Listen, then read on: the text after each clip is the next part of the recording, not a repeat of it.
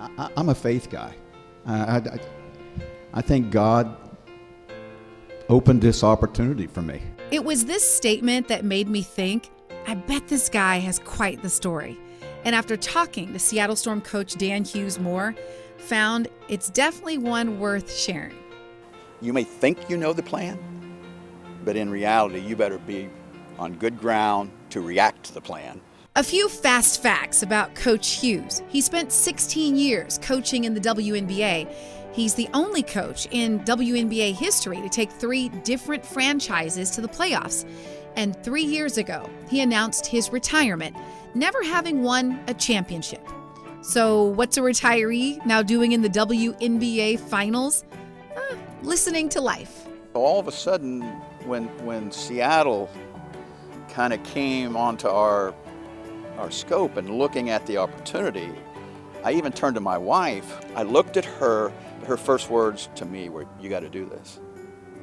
You got to do this." What was it about this that your wife says, yeah, you have to do this? Like, did you know what your role could be, or was it more just a feeling, or both? It was about the people, and it was more about the players and knowing them on whatever level I knew them and thinking this is a good fit. Coach Hughes acknowledges the Storm was already on the verge before he came along, but the players say he's made a difference.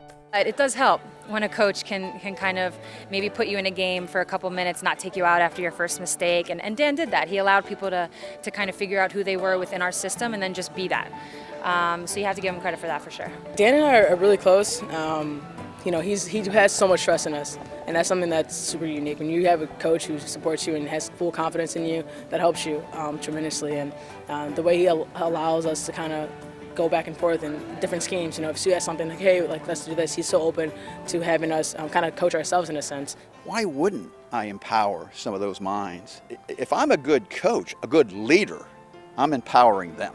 How does your faith impact the way you coach? People motivate in all kinds of ways, you know. Now, I can make hard decisions and I can do that, but I don't think I ever motivated by fear. I motivate more by love. And so as his team eyes a championship, he can't help but wonder about the bigger picture. My mother's health has had a hit this year, so she's in a rest home, okay? I can hear in her voice every day I call to talk about the game. So maybe